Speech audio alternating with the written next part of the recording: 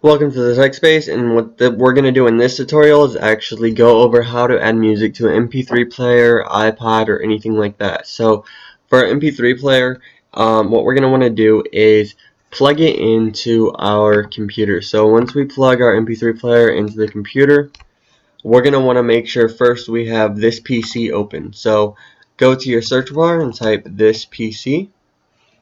At the top here, click on this PC. You'll get this screen right here. So in this screen, plug it in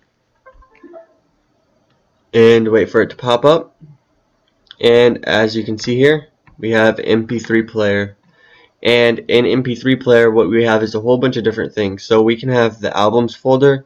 If this isn't in here, you can create it. Just make sure you name it exactly the same right here, albums.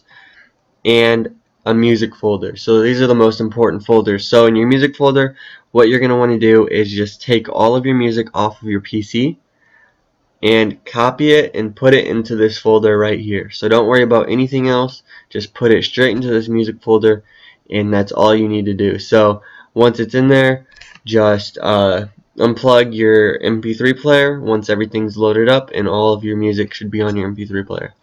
But basically it's all you do. Thank you guys for watching. If this video is helpful, please subscribe and check out the rest of my videos.